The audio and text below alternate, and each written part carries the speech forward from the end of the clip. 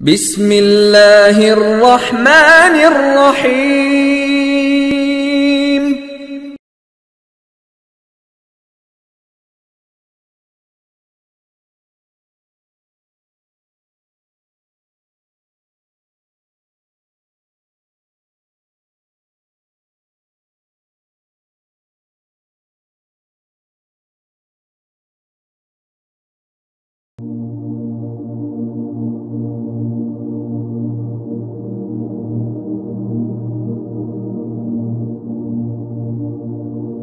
شهر رمضان الذي أنزل فيه القرآن هدى للناس وبينات من الهدى والفرقان فمن شهد منكم الشهر فليصم.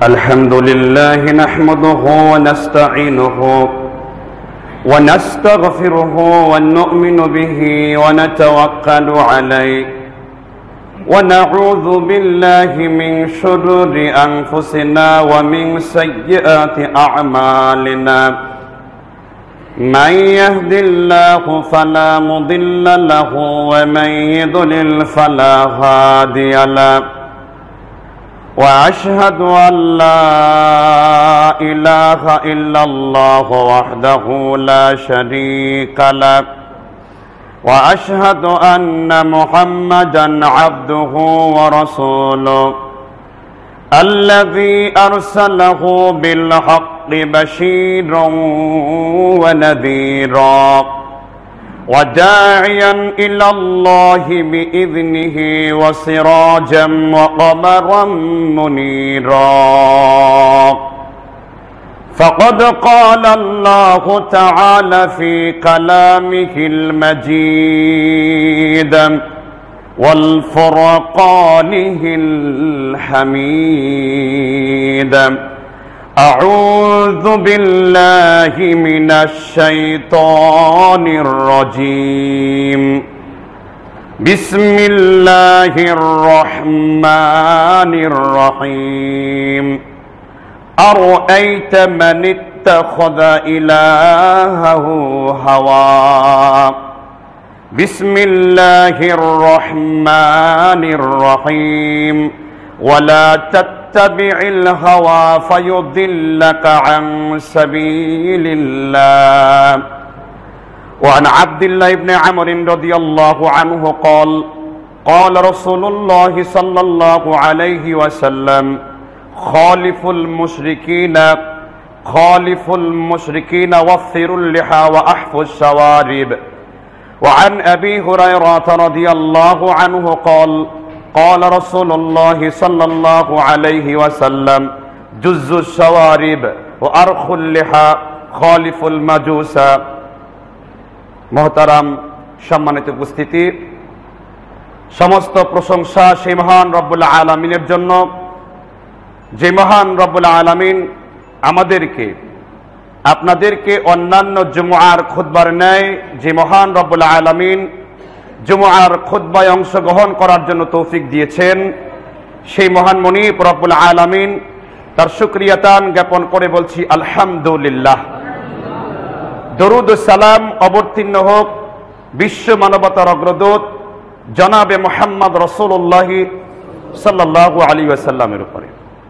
আমি আপনাদের সামনে আজকে সমাজের প্রচলিত একটি মাসিয়াত গুনাহ এবং রমজান মাসেও এমন একটি গুনাহ আমরা করে থাকি, অথচ নবী মুহাম্মদ সাল্লাল্লাহু আলাইহি ওয়াসাল্লাম সহিহুল বুখারী এবং মুসলিম মুত্তাফাকুন আলাইহি, বুখারী মাকতুবাতে শামিলার 1394 নম্বর হাদিস এবং লু'লু ওয়াল মারজানের 28 নম্বর হাদিস, নবী মুহাম্মদ সাল্লাল্লাহু আলাইহি ওয়াসাল্লাম বলেছেন وعن أبي هريرة رضي الله عنه قال قال رسول الله صلى الله عليه وسلم من لم يدع قول الزور والعمل به فليس لله حاجة في أن يدع طعامه وشرابه। যে ব্যক্তি রমজানের সিয়াম সাধনা করার পরেও মাল্লাম ইয়াদা কাউলা যুরি ওয়াল আমালা বিহি, সে অবৈধ আল্লাহর নিষিদ্ধ কর্ম থেকে ফিরে রাখতে পারল না, অথবা আল্লাহর নিষিদ্ধ কর্ম থেকে তার জবানকে হেফাজত করতে পারল না, ফালাইসা লিল্লাহি হাজাতুন, তার এই হাজত ফি আইয়াদা তুআমাহু ওয়া শারাবাহু, তার এই পানাহার বর্জন, তার এই পানি বর্জনের কোনো প্রয়োজনীয়তা মহান আল্লাহ রাব্বুল আলামিনের কাছে নেই। এমনই একটি কর্ম হলো দাড়ি কর্তন করা। আমি আজকে এই বিষয়ের উপরে কোরআন এবং সুন্নাহ থেকে এবং সাহাবী তাবেঈ তাদের মধ্য থেকে আমি এই বক্ষমান খুতবাটা দেব ইনশাআল্লাহ। দাড়ির আরবিতে হলো লেহইয়া। কোরআনুল কারীম সূরাতুল আনআম এর 138 এবং 139 নম্বর আয়াতে মহান আল্লাহ রাব্বুল আলামিন বলছেন, মা ফাররাতনা ফিল কিতাবি মিন শাইইন, এমন কোনো কিছুই নেই যা আমি আল্লাহ সুবহানাহু ওয়া তাআলা সুস্পষ্ট করে কোরআনুল কারীমে উল্লেখ করে দেইনি। তার মানে আল্লাহর এই ঘোষণার মাধ্যমে এটাই প্রমাণিত হলো, প্রতীয়মান হলো যে মহান রব্বুল আলামিন কোরআনুল কারীমে কোনো কিছুকে বাদ দেননি। কোরআনুল কারীম সূরা 20 নম্বর সূরা আত-তাহা এর 94 নম্বর আয়াতে আল্লাহ দাড়ির ব্যাপার টেনেছেন। আল্লাহ রাব্বুল আলামিন হারুন আলাইহিস সালাম তার ভাই মুসা আলাইহিস সালামকে বলছেন, ক্বালা ইয়া ইবনা লা তা'খুয বিলিহিয়াতি, ক্বালা ইবনা হে আমার মায়ের পুত্র, লা তা'খুয বিলিহিয়াতি, খবরদার তুমি আমার দাড়িতে স্পর্শ করতে যেও না। সুবহানাল্লাহ। সূরা তাহা 20 নম্বর সূরার 94 নম্বর আয়াত স্পষ্ট আছে, হারুন আলাইহিস সালাম তার ভাই মুসাকে বললেন, লা তা'খুয বিলিহিয়াতি, তুমি আমার দাড়িতে স্পর্শ করো না। এই জন্য অনেক দলের মধ্যে লক্ষ্য করা যায় যে তারা বলে থাকেন এই কথাটি যে দাড়ির মধ্যে ইসলাম নেই।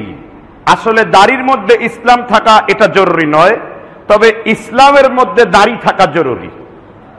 দাড়ির মধ্যে ইসলাম থাকা এটা জরুরি কথা নয়, জরুরি কথা হলো ইসলামের মধ্যে দাড়ি। তাহলে দাড়ির হুকুম তাহলে কি হবে? দাড়ি কাটা কেন হারাম হবে? এর প্রধান কারণ হলো, একটি হলো কোন মানুষের অফিসিয়ালি কারণ, এটাও দুনিয়াবি ধোঁকা। আরেকটা হলো নফসের ধোঁকা। মানুষ তার প্রবৃত্তিকে, এই অন্তরকে কিছু কিছু মানুষ আল্লাহর উপর গ্রহণ করেছে। এই মর্মে কোরআনুল কারীমের প্রমাণ রয়েছে। সূরা আল ফুরকান 25 নম্বর সূরার 43 নম্বর আয়াতে আল্লাহ বলছেন, আরাআইতা মান ইত্তাখাযা ইলাহাহু হাওয়া, নবী আপনি দেখবেন, আরাআইতা মান ইত্তাখাযা ইলাহাহু হাওয়া, অনেক লোকই তারা তার প্রবৃত্তিকে, তারা তার আত্মাকে ইলার উপর গ্রহণ করেছে, আল্লাহর উপর গ্রহণ করেছে, প্রবৃত্তিকে রব বলে মেনে নিয়েছে। এরা কারা? এরা হলো ওই ব্যক্তি যারা তার নফসের খেয়াল খুশি মোতাবেক চলে। আর যারা নফসের প্রবৃত্তির খেয়াল খুশি মতো চলে, এটাকে আরবিতে বলা হয় ইত্তেবায়ে হাওয়া। এই ব্যাপারে 38 নম্বর সূরা আস-সাদ, এই সূরার 26 নম্বর আয়াতে আল্লাহ স্পষ্ট করেছেন, ওয়ালা তাত্তাবি'ল হাওয়া ফায়ুদিল্লাকা আন সাবিলিল্লাহ। আল্লাহ রাব্বুল আলামিন বলেন, ওয়ালা তাত্তাবি'ল হাওয়া, যারা তার প্রবৃত্তিকে, যারা তার নফসকে অনুসরণ করে চলে নবী, ফায়ুদিল্লাকা আন সাবিলিল্লাহ, আমি আল্লাহ রাব্বুল আলামিন তাদেরকে আল্লাহর পথ থেকে তাদেরকে বের করে দেব। কাদেরকে? যারা তার নফস, যারা তার প্রবৃত্তিকে অনুসরণ করে চলে।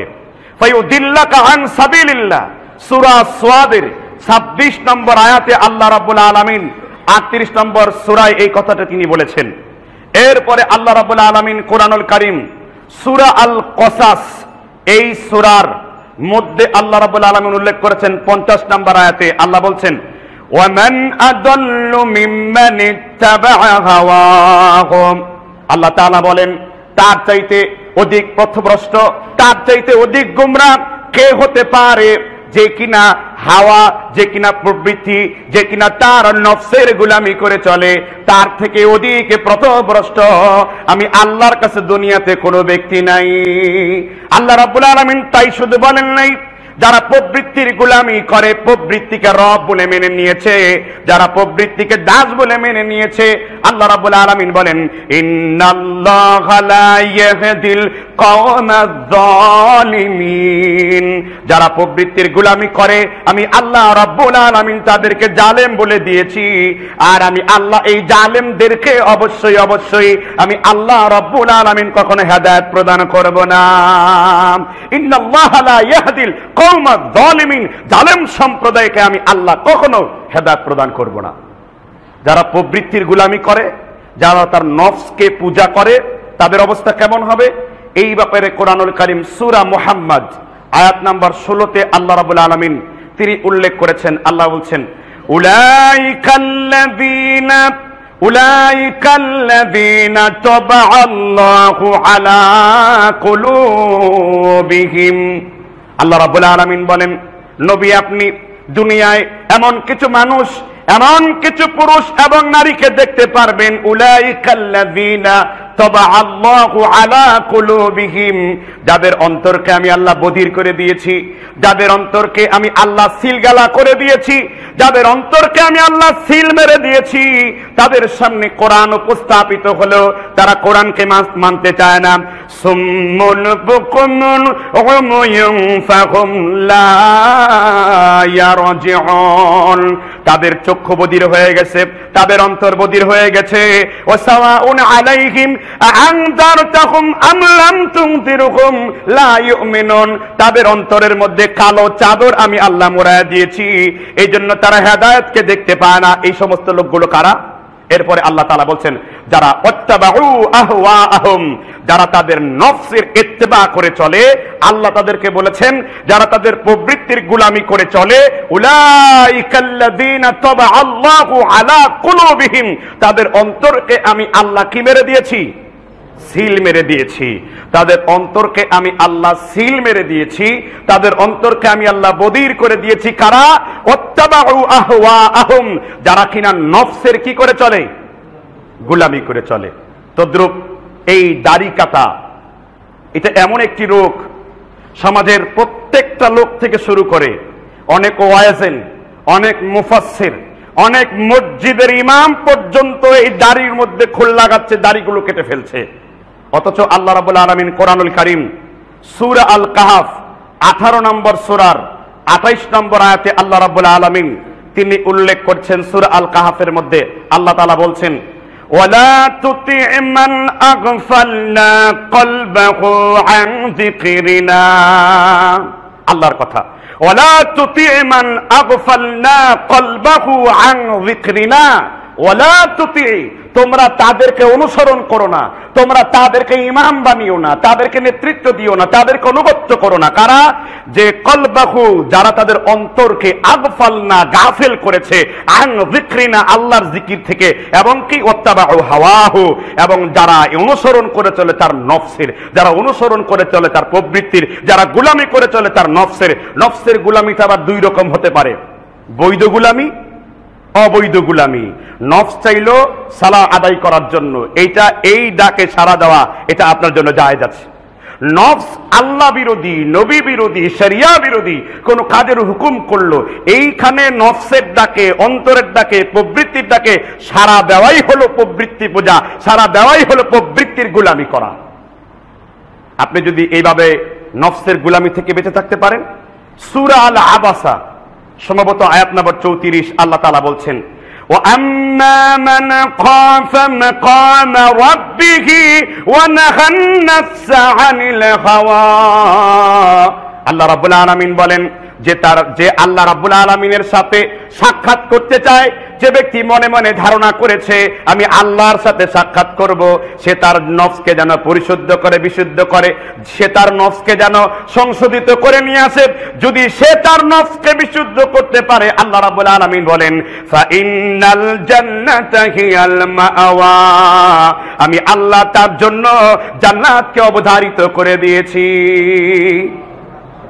না এটা হাদিস, এটা হাদিস নয়, না এটা প্রমাণের জন্য কোনো সনদ প্রয়োজন রয়েছে, তার দরকার নেই, বরং এটা কোরআনের আয়াত, যেটা অবিশ্বাস করলে বেঈমান হওয়ার জন্য আপনার যথেষ্ট। শুধুমাত্র আমি আর আপনি যদি এই আয়াতের উপর নিজের নফসের গোলামি থেকে বেঁচে চলি, এই একটি গুণই আপনাকে জান্নাতে নেওয়ার জন্য যথেষ্ট। প্রত্যেকটা কাজে যদি আপনি আল্লাহর গোলামি করেন, আল্লাহর দাসত্ব করেন, আল্লাহর ফরমাবরদারি করেন, এটা আপনার জন্য যথেষ্ট। এইবার লেহিয়ার, তাহলে বোঝা যাচ্ছে দাড়ি কাটা নফসের গোলামি কারণে করা হয়, এই জন্য এটা গুনাহের কাজ, যেটা আমরা প্রমাণ পেলাম কোন জায়গা থেকে? কোরআনুল কারীম থেকে। এবার হাদিসে দাড়ি কাটা সম্পর্কে হুকুম কি? প্রথম হাদিস উল্লেখ রয়েছে বিদায়া ওয়ান নিহিয়া, লিখেছেন হাফিজ আমদাদুল্লাহ ইবনে কাসির রাহিমাহুল্লাহ, পৃষ্ঠা নাম্বার 115, খণ্ড নাম্বার 2। নবী করিম সাল্লাল্লাহু আলাইহি ওয়াসাল্লামের কাছে একবার একটি লোক আসলেন, যিনি ছিলেন ইরানের বাদশার দাস, দূত। তিনি রাসূল সাল্লাল্লাহু আলাইহি ওয়াসাল্লামের কাছে একটি পয়গাম নিয়ে আসলেন। তার দাড়িগুলো মুন্ডানো ছিল, গোঁফগুলো লম্বা ছিল। নবী মুহাম্মদ সাল্লাল্লাহু আলাইহি ওয়াসাল্লাম বলেছেন, রগিমা আনফুহু, এই লোকটার নাক ধুলোয় জুসরিত হোক, এই লোকটা ধ্বংসপ্রাপ্ত হোক, এই লোকটার নাক ধুলোয় জুসরিত হোক। সুতরাং আমার সাহাবারা, এই লোকটার দিকে তোমরা সম্মানের সাথে তার দিকে দৃষ্টি নিক্ষেপ করবা না। এরপরে আল্লাহর নবী বলছেন, তুমি এইভাবে দাড়ি কেটেছো কেন আর গোঁফকে বড় রেখেছো কেন? সে বলেছে, আমার রব আমাকে আদেশ করেছেন, আমি যে ইরানি রবের গোলামি করি, সেই রব আমাকে আদেশ করেছেন দাড়িকে খাটো করতে, গোঁফকে লম্বা করতে। এবার আল্লাহর নবী বলছেন, ওয়ালাকিন্না রাব্বি আমারনি, আর আমার আল্লাহ আমাকে আদেশ করেছেন বিইফাউল লিহিয়াতি, নবী তুমি দাড়িকে লম্বা করো, বিইফাউল লিহিয়াতি ওয়া কাসসি শারিবি, নবী তুমি তোমার গোঁফকে খাটো করো, নবী তুমি তোমার দাড়িকে লম্বা করো। সুবহানাল্লাহি বিহামদিহি। তোমার রব যদি তোমাকে আদেশ করে গোঁফকে বড় করতে, দাড়িকে খাটো করতে, আমার রব আমাকে আদেশ করছে, ওয়ালাকিন্না রাব্বি আমারনি বিইফাউল লিহিয়াতি, আমার রব আমাকে আদেশ করছেন দাড়িকে লম্বা করতে, ওয়া কাসসি শারিবি, এবং গোঁফকে খাটো করে দেওয়ার জন্য। তাহলে এই দলিল থেকে কি প্রমাণিত হয়? দাড়ি রাখার শরীয়তি এর কোনো ভিত্তি আছে না নাই? ইমামে হাদিস সহিহুল বুখারী কিতাবুল লিবাস 1 নম্বর খণ্ডে মিশরি ছাপা 5084 নম্বর হাদিস, আল্লাহর নবী সাল্লাল্লাহু আলাইহি ওয়াসাল্লাম বলছেন, ওয়ান আব্দুল্লাহ ইবনে আমর রাদিয়াল্লাহু আনহু قال قال رسول الله সাল্লাল্লাহু আলাইহি ওয়াসাল্লাম, আব্দুল্লাহ ইবনে ওমর বলেন, আল্লাহর নবী সাল্লাল্লাহু আলাইহি ওয়াসাল্লাম তিনি বর্ণনা করেছেন, খালিফুল মুশরিকিনা, তোমরা মুশরিকদের বিরোধিতা করো, অফিরুল লিহা, তোমরা দাড়িকে ছেড়ে দাও, দাড়িকে বৃদ্ধি করো। কারণ ওয়াহফু শব্দের অর্থ হলো কাতিরান, বৃদ্ধি করা।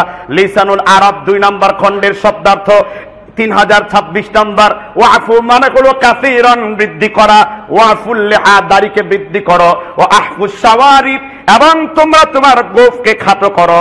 রাসূল সাল্লাল্লাহু আলাইহি ওয়াসাল্লাম এখানে কি করেছেন? আমর করেছেন, আমর আদেশ সূচক কথা বলেছেন। আর শরিয়াতে যখনই কোরআন এবং হাদিসে কোন জায়গায় আমর হবে, আদেশ হবে, তাহলে সেই হুকুমটা শরিয়াতে হবে ওয়াজিব। এই জন্য দাড়ি রাখা, দাড়ি লম্বা রাখা বা দাড়ি রাখা লিহিয়ার হুকুম হলো আবু হানিফা, মালিক, শাফি, হাম্বলি, সালফে সালিহিন প্রত্যেক মুস্তাহিদ ইমামের কাছে দাড়ি রাখা ছিল কি ওয়াজিব। এর দলিল রয়েছে কোরআনে, সূরা হাসর আয়াত নাম্বার 7-এ আল্লাহ বলছেন, মা আতাকুমুর রাসূলু ফাখুযুহু ওয়া মা নাহাকুম আনহু ফান্তাহু, তোমার নবী তোমাকে যা দিয়েছেন তোমরা তা গ্রহণ করো, এবং তোমাদেরকে যা নিষেধ করেছেন তোমরা সম্পূর্ণরূপে বর্জন করো। নবী তোমাদেরকে যা আদেশ করেছেন, এই আমর, এই আদেশ, এটাও সীমানা। নবী তোমাকে যা নিষেধ করেছেন, যা কর্ম, এটাও সীমানা। নবী 2টা কাজ করেছেন, 1 দাড়ি রাখতে আদেশ করেছেন, 2 দাড়ি কাটতে কি নিষেধ করেছেন। সুবহানাল্লাহি বিহামদিহি।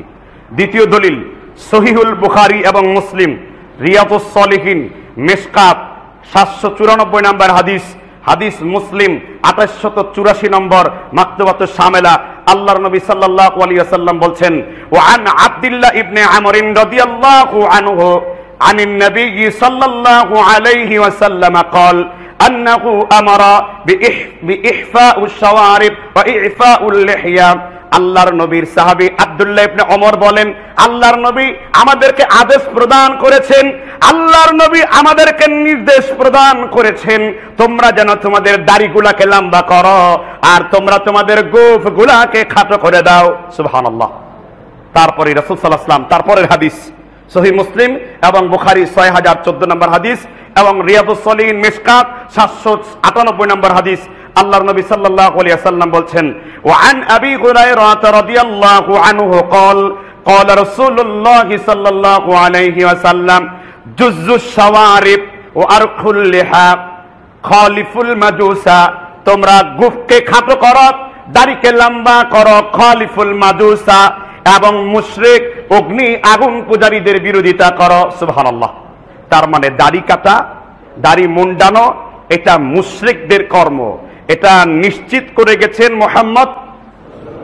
খালিফুল মাজুসা যারা আগুনের উপাসনা করে তাদের কর্ম হলো এই কি করা, দাড়ি কাটা। সুতরাং দাড়ি কাটার হুকুম কি?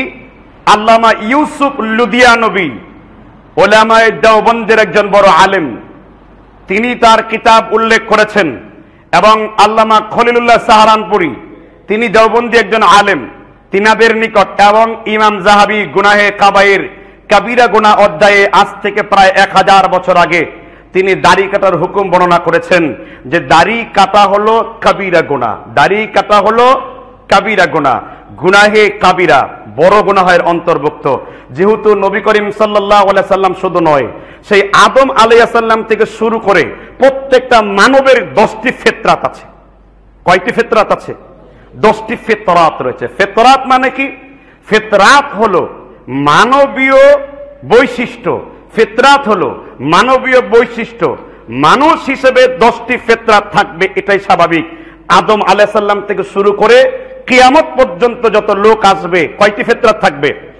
এই ব্যাখ্যাটিও দিয়েছেন নবী মুহাম্মদ সাল্লাল্লাহু আলাইহি ওয়াসাল্লামের সহধর্মিনী মা আয়েশা রাদিয়াল্লাহু আনহা, তিনি বর্ণনা করেছেন এই দাড়ির কাটার হুকুমের ব্যাপারে। মা আয়েশা রাদিয়াল্লাহু আনহা তিনি বর্ণনা করেছেন, ওয়া আন আয়েশা রাদিয়াল্লাহু আনহা قالت عن النبي صلى الله عليه وسلم আশরুম মিনাল ফিতরাতি, মানুষের 10টি ফিতরা রয়েছে, ফিতরাত রয়েছে।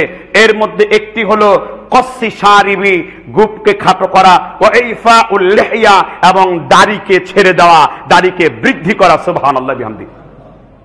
এতগুলো আদেশ থাকবার পরেও বাংলাদেশের কোন এক শ্রেণীর লোকেরা কোন একজন লোকে তাকলিদ করে। আমি তাদের সমালোচনা করছি না, কিন্তু তাদের এই কাজটির পর্যালোচনা করছি। তারা মাওলানা সৈয়দ আবুল আলা মওদুদীকে অনুসরণ করে চলেন।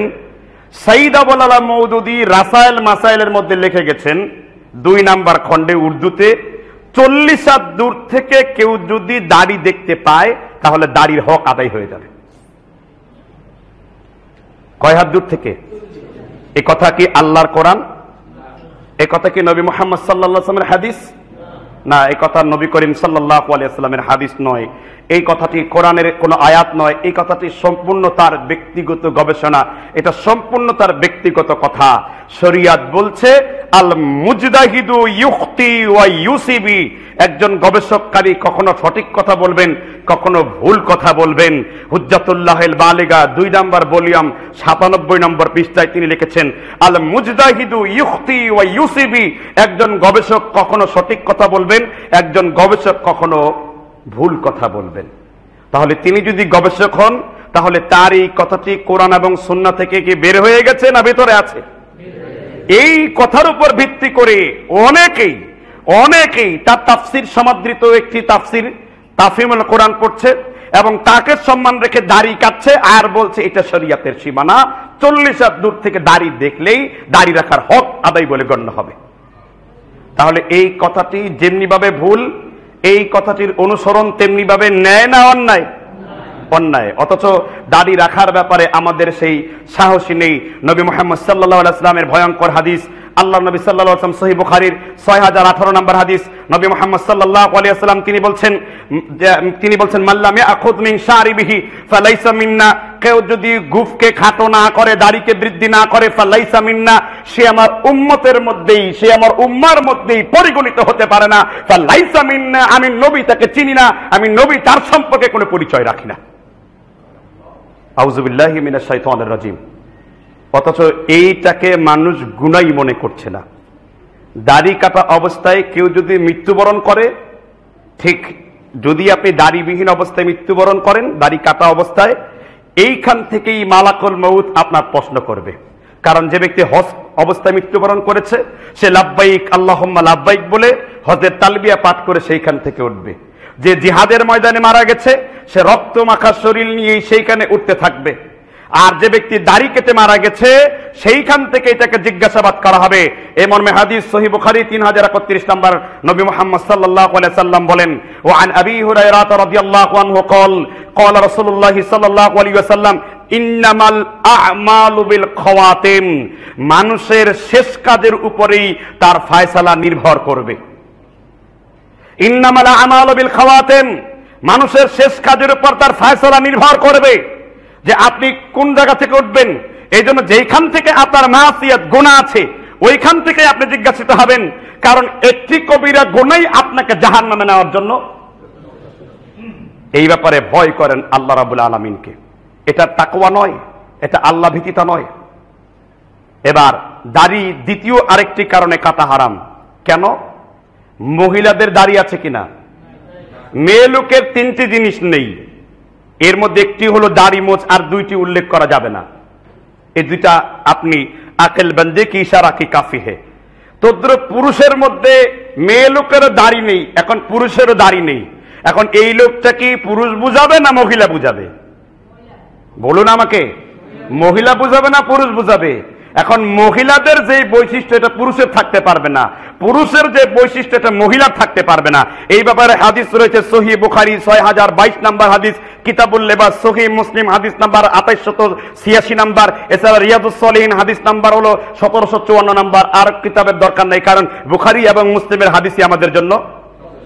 নবী মুহাম্মদ সাল্লাল্লাহু আলাইহি সাল্লাম বলেছেন, ওয়া আন আবী হুরায়রা রাদিয়াল্লাহু আনহু আন্না রাসূলুল্লাহ সাল্লাল্লাহু আলাইহি ওয়াসাল্লাম, সাহাবীর নাম হলো আবী হুরায়রা রাদিয়াল্লাহু তাআলা আনহু, তিনি বলেছেন, লাআনা রাসূলুল্লাহ, আল্লাহর নবী লানত বর্ষণ করেছেন, আল্লাহর নবী অভিসম্পাত বর্ষণ করেছেন, মুতাশাব্বিহিনা মিনার রিজালি বিন নিসাই, যে সমস্ত পুরুষেরা নারীর বেশ ধারণ করে, মুতাশাব্বিহিনা মিনার রিজালি বিন নিসাই, যে সমস্ত পুরুষেরা নারীর বেশ ধারণ করে।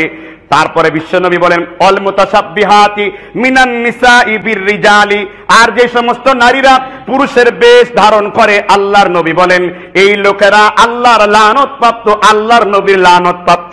সুবহানাল্লাহ, কি আশ্চর্যকর কথা বলেছেন মুহাম্মদ।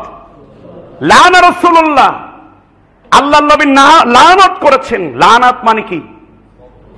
লানত অর্থ কি? অভিসম্পাত দেওয়া। যে রাসূলের অভিশাপ কেমন? তাহলে সিরাতের গ্রন্থ সিরাতে ইবনে হিশাম এবং আর রাহিকুল মাখতুম আরবি 68 নম্বর পৃষ্ঠায় মুনাফিক আব্দুল্লাহ ইবনে উবাইদের একটি কৌল আপনার সামনে তুলে ধরছি।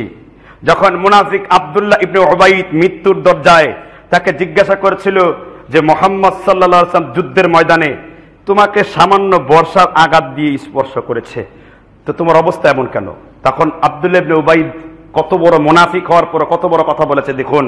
তিনি বলছেন, মুহাম্মদ বর্ষা দিয়ে স্পর্শ তো দূরের কথা, যদি মুহাম্মদ আমাকে থুতু নিক্ষেপ করত, আমি টুকরা টুকরা হয়ে এই জমিনেই মরে শেষ হয়ে যেতাম।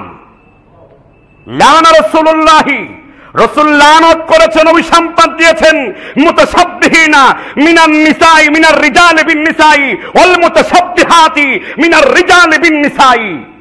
আল্লাহর নবী বলছেন ওই সমস্ত পুরুষের উপরে আল্লাহর লানত যারা নারীর বেশ ধারণ করে, ওই সমস্ত নারীর উপরে আল্লাহর লানত যারা পুরুষের বেশ ধারণ করে, যে সমস্ত পুরুষরা হাতের মধ্যে বয়লা পরে, ব্যাসলাইট পরে, যে সমস্ত মহিলারা শার্ট প্যান্ট পরে পুরুষদের পদাঙ্ক অনুসরণ করছে, যে সমস্ত পুরুষরা নারীর মতো লম্বা চুল রাখে কিন্তু দাড়ি রাখে না, সবাই এই হাদিসের মধ্যে শামিল হয়ে গেছে। আল্লাহকে ভয় করুন, কারণ মুহাব্বত, ভালোবাসা এটা শুধু কাকে করবেন? আল্লাহ রব্বুল আলামিনকে করবেন। এই জন্য দাড়ি কাটা এটা সওয়াবের কাজ না গুনার কাজ? দাড়ি কারা কাটবে? এই যে ওয়ার্ল্ড কাপ আসতেছে, বিশ্বকাপ ফুটবল, এই বিশ্বকাপ ফুটবলে দেখা যাবে প্রায় প্রত্যেকটা লোকই বিজাতীয় সংস্কৃতির অনুসরণ করে চলবে, কাফের মুশরিকদের সংস্কৃতি অনুসরণ করে চলবে। কাফের ফুটবলাররা যেইভাবে চুল কাটবে ঠিক ওইভাবে ছেলেরা চুল কাটবে, কাফের খেলোয়াড়রা যেইভাবে দাড়ি কাটবে ঠিক দাড়ির আটটা ঠিক ওইভাবে করবে। ঈমান ভঙ্গের 10টি কারণ রয়েছে, আপনারা হয়তো জানেন। এটাকে আরবিতে বলে নাওয়াকিদুল ঈমান, বা এই ঈমান ভঙ্গের 10টি কারণ। এর মধ্যে একটি কারণ হলো কেউ যদি আল্লাহর নবীর আনিত কোন সুন্নাতের সাথে কেউ যদি ঠাট্টা করে, উপহাস করে, এটা ঈমান ভেঙে যাওয়ার কি একটি কারণ। আপনি দাড়ি রাখতে পারলেন না, শুধু কবিরা গুনাহ করলেন, কিন্তু দাড়িকে ফ্রেঞ্চ কাট করলেন, চুটকি দাড়ি রাখলেন, ঠোঁটের নিচে একটু দাড়ি রাখলেন, তারপরে এখানে এতটুকু এখানে এতটুকু করলেন, তাহলে আপনি রসুলের সুন্নাহ নিয়ে কি করলেন? ঠাট্টা উপহাস করলেন। আপনি ইসলামের একটি বিধানকে নিয়ে কি করলেন? আপনি মাজাক করলেন। এতে কি গুনাহ হবে না সওয়াব হবে? নবী মুহাম্মদ সাল্লাল্লাহু আলাইহি সাল্লাম এই জন্য সহিহুল বুখারী কিতাবুল ফিতান 6007 নম্বর হাদিসের মধ্যে বলছেন, ওয়ান সাউবান রাদিয়াল্লাহু আনহু قال قال رسول الله صلى الله عليه وسلم لا تقوم الساعة حتى تلحق قبائل من উম্মতি বিল মুশরিকিন। ওই পর্যন্ত আমার উম্মতের মধ্যে কিয়ামত সংঘটিত হবে না যতক্ষণ পর্যন্ত না আমার উম্মতেরা মুশরিকদের অনুসরণ করে চলবে। শিবরান শিবরান, যিরাআন যিরাআন, যেমনি ভাবে গুইসাপ তার সাপের গর্তের মধ্যে ঢুকে পড়ে, ইহুদিদের খ্রিস্টানদের অনুসরণ করার জন্য এক শ্রেণীর নামদারি মুসলমানেরা শিবরান শিবরান, যিরাআন যিরাআন, প্রত্যেক গজে গজে, প্রত্যেক বিগতে বিগতে তারা ইহুদি এবং নাসারাদের অনুসরণ করে চলবে। এতে কোনো সন্দেহ নাই, লা শাক্কা, কোনো সন্দেহ নাই।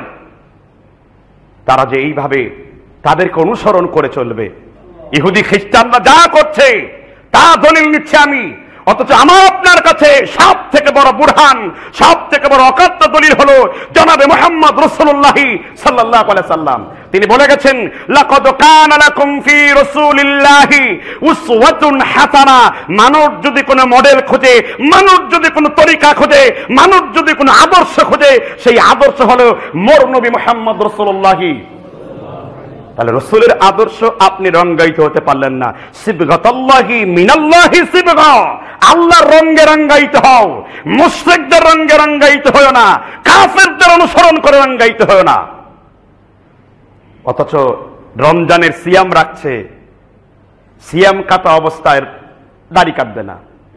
সিয়াম শেষ হলো, সেলুনগুলাতে ভিড়ের পর ভিড়, বুড়া বৃদ্ধ হয়ে গেছে, মারির দাঁত সুদ্ধা, চামড়া সুদ্ধা মিশে গেছে, একদম হাত পাপার হাড্ডি মিশে গেছে, তারপরে উল্টো টানছে সেই সেলুনের মধ্যে। যে তাহলে রমজানের কি শিক্ষা হলো?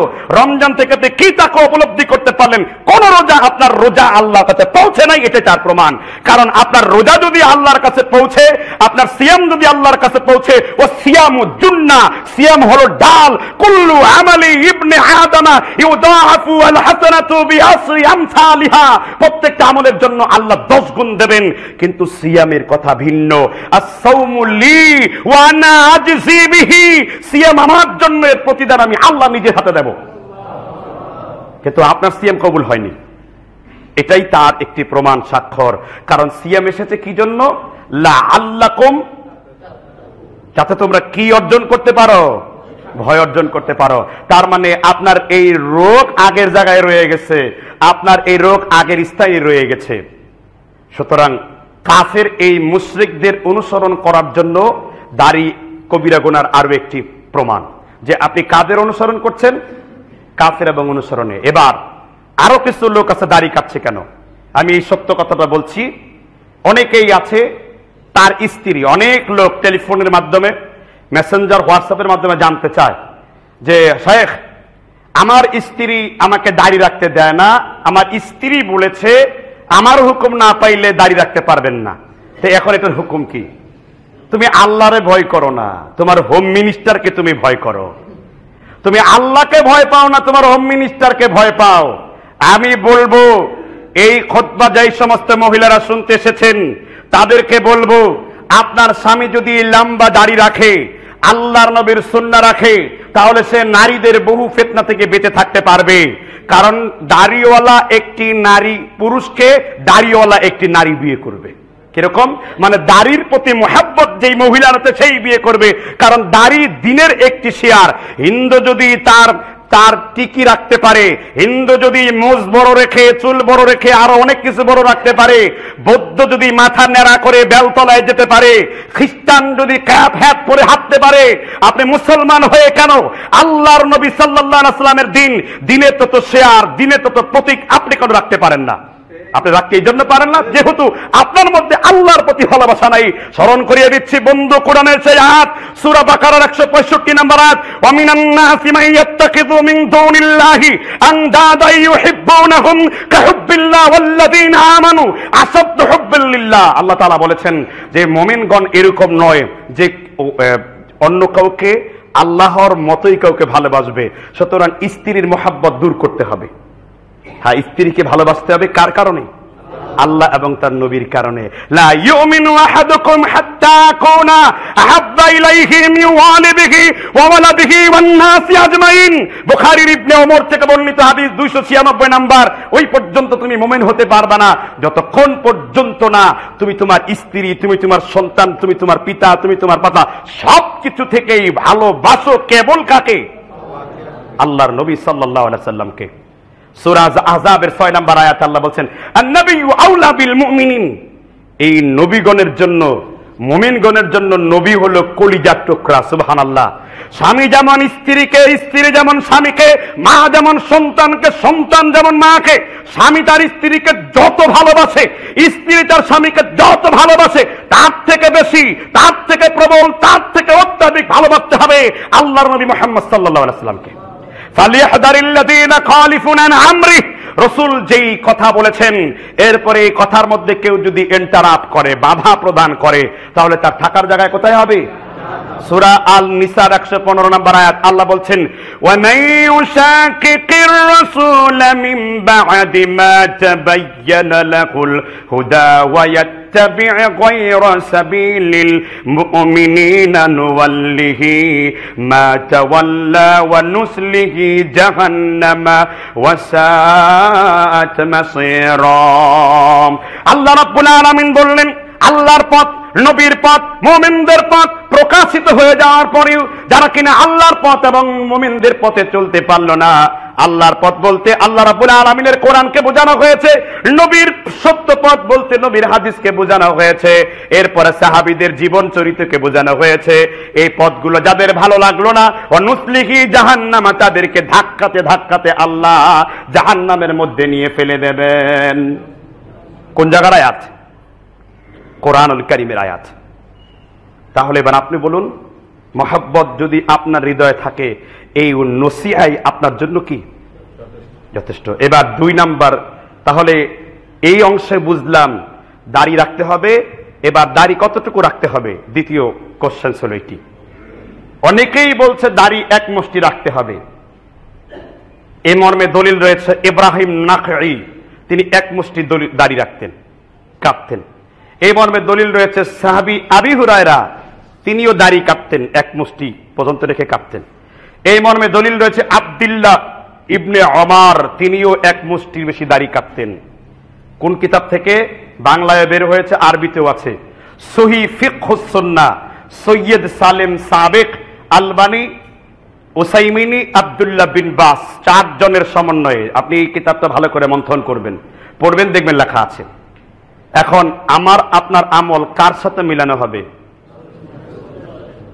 এই হাদিসটি আমি শবে বরাতের আলোচনায় বলেছি, আপনাদের মনে নাই, সাহাল ইবনে হুনাইফ তিনি বলছেন, সহিহ মুসলিম কিতাবুল জিজিয়া 1681 নম্বর হাদিস, তিনি বলছেন, ওয়ান সাহাল ইবনে হুনাইফ রাদিয়াল্লাহু আনহু قال আত্তাহামু রা'য়াকুম ফালাকাদ রাআইতুনি, শুনে রাখো তোমরা কেবল আল্লাহর নবীর মতকেই বিশুদ্ধ মনে করো।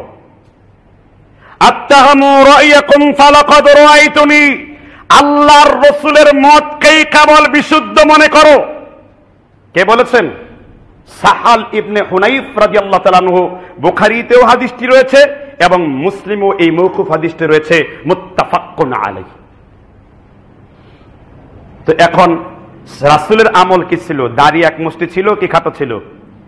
যেই যেই সাহাবী আমল আমি বর্ণনা করেছি, এই সাহাবী থেকেই কিন্তু দাড়ি লম্বা রাখার হাদিসগুলো আছে। শরিয়াতি মুহাদ্দিস দিনদের পরিভাষায় যদি কোনো মানুষের কৌল আর আমল যদি ফেল, এটার মধ্যে যদি পার্থক্য হয়, তাহলে তার বর্ণনাকৃত হাদিসে দলিল হবে, তার আমলের কর্ম এটা আমাদের জন্য কি হবে না? দলিল হবে না। যেহেতু নবী করিম সাল্লাল্লাহু আলাইহি ওয়াসাল্লামের দলিল হলো ওয়াফুল লিহা, দাড়িকে তিনি কি করেছেন? ছেড়ে দিয়েছেন। মান আমিলা আমালান লাইসা আলাইহি আমরুনা ফাহুয়া রাদ্দুন, আমার আপনার আমল কি রাসূলের সাথে মিলানো হবে, রাসূলের সাথে মিলল না ফাহুয়া রাদ্দুন, বাতিল, প্রত্যাখ্যাত, গ্রহণীয় নয়। এজন্য দলিল হলো, এখন এক মুষ্টি যদি আপনি বলে দেন, কিছু লোক এখানে হাত দিয়ে বলবে এইটাকে এক মুষ্টি বলেছে, আবার কিছু লোক এখানে হাত দিয়ে বলবে যে এইটাকে এক মুষ্টি বলেছে, আবার কিছু লোক এই জায়গায় দিয়ে বলবে এইটাকে এক মুষ্টি বলেছে। এখন সে রাখলো, আমিও এক মুষ্টি রেখেছি। কিরকম? আমি মুষ্টি এইটাকে মনে করি। কে বললে এরকম? আমি মুষ্টি এটাকে মনে করি। কে বললে আমি মুষ্টিকে এটাকে মনে করি? এই তর্কে দেওয়ার কোনো প্রয়োজন আছে? নবী করিম সাল্লাল্লাহু আলাইহি ওয়াসাল্লাম দাড়ি ছেড়ে দিয়েছেন, আপনিও ছেড়ে দিন। নবী মুহাম্মদ সাল্লাল্লাহু আলাইহি ওয়াসাল্লাম দাড়ি বড় রেখেছেন, সব নবীরা দাড়ি বড় রেখেছেন। যদি দাড়ি এক মুষ্টি বা দাড়ি যদি ছোটই হইতো, তাহলে মুসা আলাইহিস সালাম হারুনের দাড়ি ধরতে পারতেন না। তাহলে কোরআনও প্রমাণ করে লা তাখুযু বিলিহিয়াতি, এই আয়াতও প্রমাণ করে দাড়ি কি ছিল? লম্বা ছিল। এবার দাড়ির দ্বিতীয় অংশ খেজাব, দাড়িতে খেজাব সম্পর্কে, যেহেতু এটার সাথে এটা, অনেকেই দাড়ি সাদা রাখেন। মনে রাখবেন, যারা সাদা দাড়ি রাখেন মূলত এইটা ইহুদিদের সাদৃশ্যতা বা ইহুদিদের অনুকরণ। কি দাড়ি রাখা? নবী করিম সাল্লাল্লাহু আলাইহি ওয়াসাল্লামের দাদা শ্বশুর, মা আয়েশার দাদা আবু বকরের শ্বশুর নাম কি? কুহাফা। কি নাম? আবু কুহাফা। সাহাবীরা তাকে ধরে নিয়ে এসে বললেন, ইয়া রাসূলুল্লাহ, এই লোকটা দাড়িতে কোনো কিছুই দেয় না। রাসূল বলছেন, আমার দাদা শ্বশুরকে ধরো, তা গায়্যারু হাদা বিশাইইন, তার দাড়িগুলোকে রং দিয়ে মুড়িয়ে ফেলো। ওয়াজতানিবু সাওয়াত, কিন্তু কালো রং দিও না ওকে। সহিহ মুসলিম হাদিস নাম্বার হলো 3084 নাম্বার। কি বলেছেন? তা গায়্যারু হাদা বিশাইইন, তার দাড়িগুলোকে রং দিয়ে মুড়িয়ে ফেলো, কিন্তু ওয়াজতানিবু সাওয়াত, কিন্তু কি রং দিও না?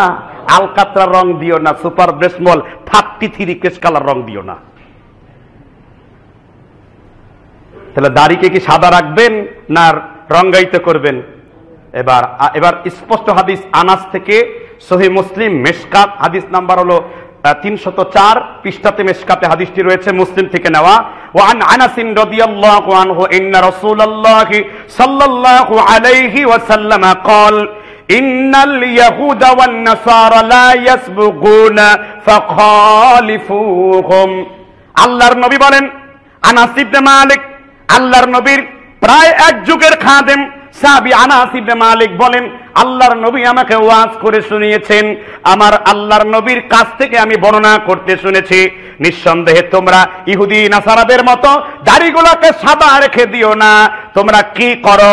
তোমরা দাড়িগুলার মধ্যে রঙায়িত করো, তোমরা মেহেদি লাগাও, তোমরা মেহেদি রং দাও, হলুদ রং লাগান, আপনি নীল রং লাগান, সবুজ রং লাগান, কিন্তু কোন রং লাগাইবেন না? লা ইয়াসবুগুনা ফাখালিফুহুম, দাড়িতে তোমরা খিজাব লাগাও আর কার বিরোধিতা করো? কারণ ইন্নাল ইয়াহুদা ওয়ান নাসারা, ইহুদি এবং নাসারারা দাড়িতে সাদা রাখে, আর আপনি ইহুদি নাসারার বিপরীতে কি করবেন? রং লাগাবেন। এখন আরেকটি মাসাইল এই ব্যাপারে, দাড়ি কি, পাকা দাড়ি কি সুন দিয়ে টেনে উপড়ানো যাবে কিনা? অনেকেই নিজের জোয়ান সাজার জন্য দাড়ি একটা পেকে গেলে শুন দিয়ে এরকম টেনে টেনে, শুন বুঝেন না, এরকম ধরন চিমটা আছে, এই চিমটা দিয়ে টেনে টেনে গোফ উঠায় ফেলে, চুল উঠায় ফেলে। জি না ভাই, এটাও কবিরা গুনার শামিল। সহিহ সুনানে আবু দাউদ 168 পৃষ্ঠার হাদিস। আল্লাহ নবী বলেছেন, লা তানকিফু শাইবা, তোমরা পাকা দাড়িগুলোকে টেনে উপড়িয়ে ফেলো না, এক একটি পাকা দাড়ি একটা নেকি তোমার আমলনামায়। কে বলেছেন? মুহাম্মদ সাল্লাল্লাহু আলাইহি ওয়াসাল্লাম। তাহলে দাড়িতে খেজাব লাগাতে হবে। কি খেজাব? এবার নবী করিম সাল্লাল্লাহু আলাইহি ওয়াসাল্লাম বলেন, অনেকেই ধোঁকাবাজি দেয় আর দাড়ির মধ্যে কালো খেজাব লাগায় আর বলে এটা জায়েজ আছে। কেন? বউ যদি আমার বুড়া বলে এই জন্য জোয়ান সাজার জন্য আমি দাড়িতে কালো খেজাব লাগাচ্ছি। অথচ নবী করিম সাল্লাল্লাহু আলাইহি ওয়াসাল্লাম আবু দাউদ এবং হাদিসটি সহিহ ইবনে খুজাইমা 1868 নাম্বার, কোন কিতাব? সহিহ ইবনে খুজাইমা 1868, ইসনাদ সহিহ। ইসনাদ সহিহ বলেছেন কারণ প্রত্যেকটা হাদিসের সনদ নিয়ে বলা জরুরি, কারণ মুসলিম মুকাদ্দমা 8 পৃষ্ঠায় লেখা আছে আল ইসনাদু মিনাদ-দ্বীন, সনদ হলো দ্বীনের অংশ। সুবহানাল্লাহ। وعن عبد الله بن عباس رضي الله عنه قال قال رسول الله صلى الله عليه وسلم, ইবনে আব্বাস বর্ণনা করেন আল্লাহর নবী সাল্লাল্লাহু আলাইহি ওয়াসাল্লাম বলেন, ইয়াকুনু কওমুন ইয়াখদিবুনা ফি আখিরিজ জামানি বিসসাওয়াদি কাহাওয়াসিলিল হামামি লা ইয়ারিহুনা রাইহাতাল জান্নাতি। ইবনে আব্বাস বলেন, আবু দাউদের 1142 নম্বর হাদিস, ইবনে খুজাইমার 1268 নম্বর হাদিসের মধ্যে আল্লাহর নবী বলেন, ইয়াকুনু কওমুন ইয়াখদিবুনা ফি আখিরিজ জামানি, কিয়ামতের পূর্বে এমন কিছু পুরুষ বের হবে, কিয়ামতের পূর্বে এমন কিছু নারী বের হবে, বিসসাওয়াদি কাহাওয়াসিলিল হামামি, তারা তাদের সাদা চুল সাদা দাড়িগুলোকে কালো রং দ্বারা পরিবর্তন করে ফেলবে। আল্লাহর নবী বলেন, আমার সাহাবারা তামাম উম্মতদেরকে শুনে দেন, লা ইয়ারিহুনা রাইহাতাল জান্নাতি, যেই লোকেরা সাদা দাড়িগুলোকে কালো করেছে, নবী বলেন এরা জান্নাতে যাবে না, জান্নাতের ঘ্রাণও কোনোদিন তারা স্পর্শ করতে পারবে না। লা ইয়ারিহুনা রাইহাতাল জান্নাতি, তারা জান্নাতে যাবে না, জান্নাতের ঘ্রাণও তারা কি করতে পারবে না? স্পর্শ করতে পারবে না। এটার মধ্যে দাড়িও আছে, এর মধ্যে চুলও আছে। তাহলে দাড়িতে কি রং করতে হবে?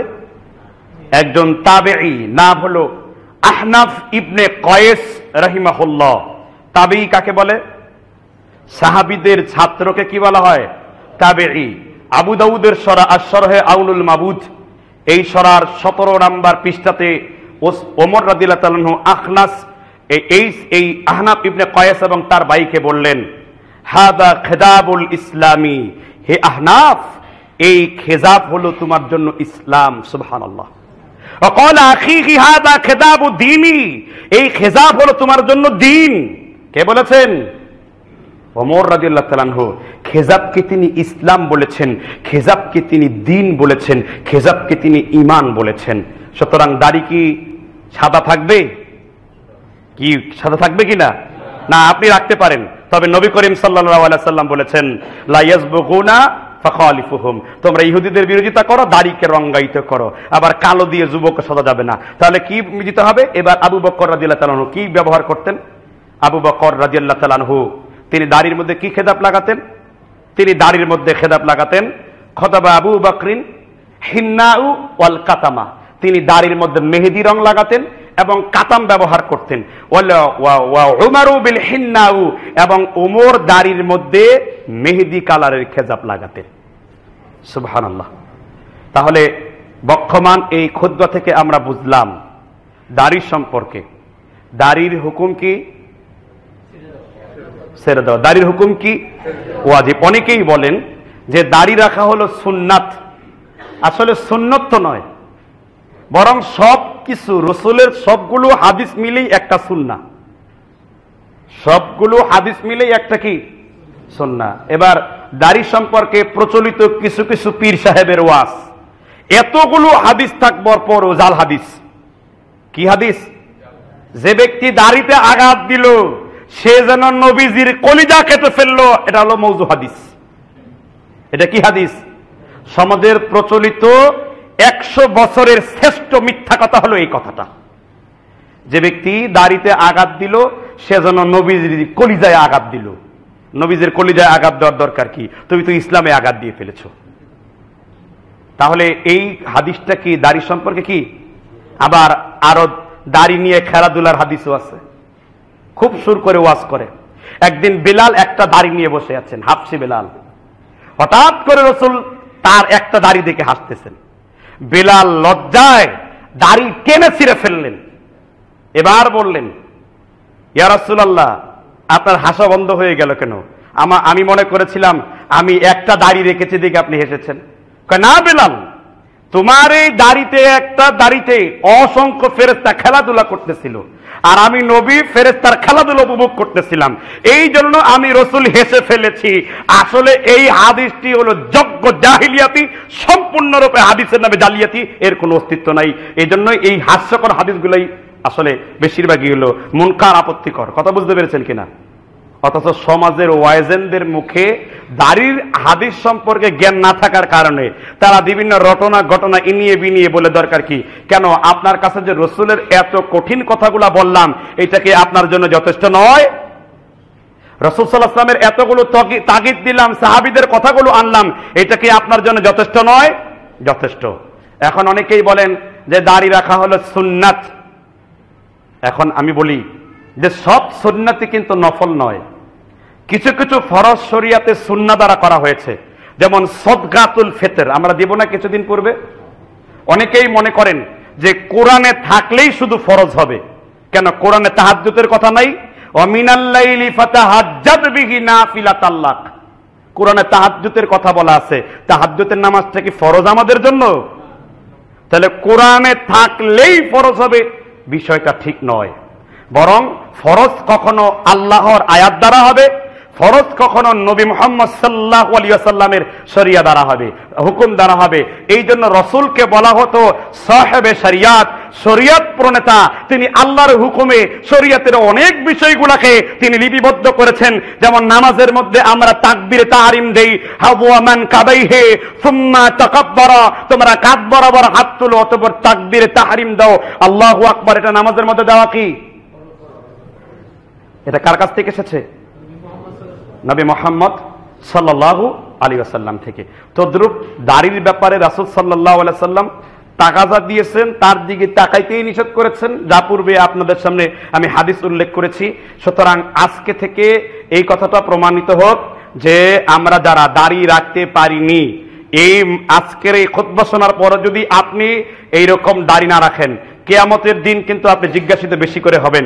কারণ আপনার সামনে হয়তো এইভাবে কেউ উপস্থাপন করেনি হাদিসগুলোকে, আপনি এর গুরুত্ব বুঝেননি, কিন্তু আমি এখন আপনাকে উপস্থাপন করে দিয়েছি। যখন কিয়ামতে প্রশ্ন হবে যে এত হাদিস কোরআনের ব্যাখ্যা বিশ্লেষণ শোনার পরও তুমি রাখতে পারলা না কেন, তাহলে আপনাকে কেমন আযাব দেওয়া হবে? রব্বানা আতিহিম বিফাইন মিনাল আযাবি ওয়া লা'আনহুম লা'নান কাবীরা। আপনাকে দেওয়া হবে 2 গুণ আযাব। কারণ এক, আপনি জানতেন না, ওইটার জন্য আপনি কেন জানেন নাই, কিন্তু এখন আপনি জানেনও না আবার মানেনও না, আপনি 2টা আযাব পাবেন আল্লাহর কাছে। ওয়ালা আনহুম লানান কাবীরা, এবং আপনার জন্য বড় লানত আপনার জন্য বর্ষিত হবে। এজন্য আসুন, এই রমজানুল মুবারক মাস, এটা নেকের মাস। অনেকে আবার বলতে চাচ্ছেন এই মাসটাকে রহমত, মাগফিরাত, নাজাত। দেখবেন বিভিন্ন ক্যালেন্ডারে দেওয়া আছে রহমতের 10 দিন, মাগফিরাতের 10 দিন, নাজাদের 10 দিন, ঠিক না? আমি আপনাকে বলি উদখুলু ফিস সিলমি কাফা। আপনি যখন নিবেন পুরোটাই নেন, অল্প নিবেন কেন? আপনার প্রত্যেকটা রমজানি রহমত, প্রত্যেকটা রমজানি মাগফিরাত, প্রত্যেকটা রমজানি কি?